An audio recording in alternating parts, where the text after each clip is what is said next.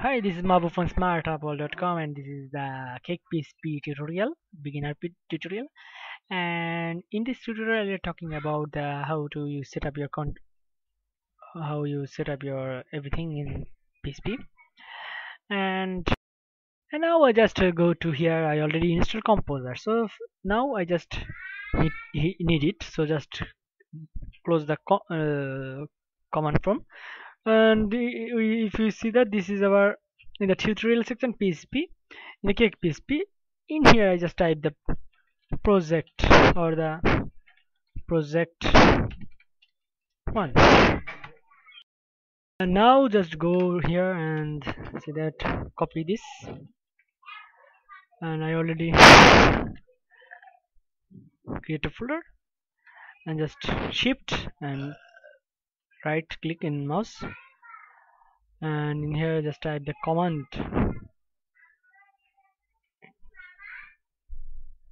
Okay, and now go paste the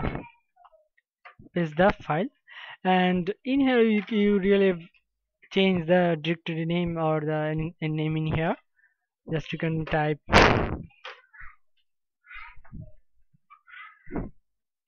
the name of your file or just type enter.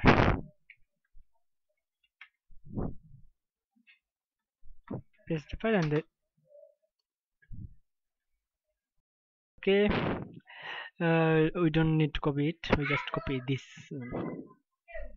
Okay, just copy in here and just press enter, and this takes some time.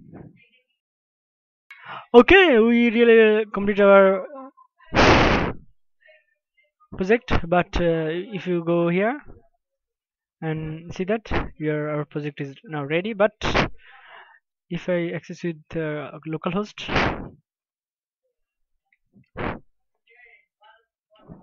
then the CakePHP, the project one, see that error found. So first of all, when we really use this process, then we face this error. To solve this error, we need to go here. Okay, now just go to your gem and just stop the Apache server, and also you need to delete every file. Just delete the project file.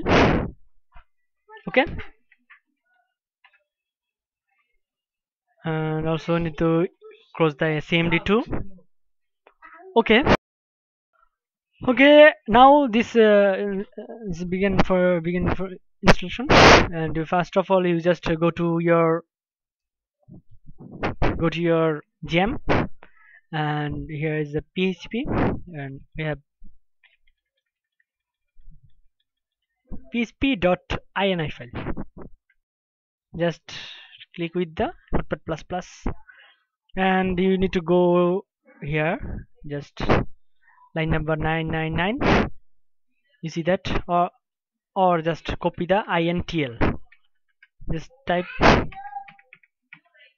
see that intl.deal. Okay, you just make it, remove the semicolon.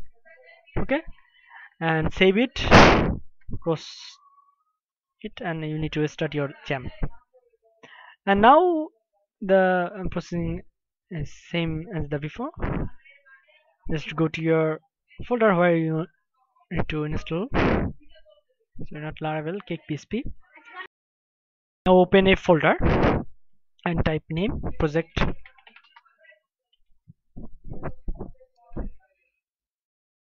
Okay, just in here just shift and command prompt. Now same as before, just type copy this and paste it in here, enter, and it takes some time. Type permission, type the yes, enter. Okay, now go to your project file. There is no project file, you need to go to the project file, and here is the main file. Just open it. You see that CakePHP now showing. Thank you for watching this video tutorial, and subscribe our channel for the latest video. Thank you.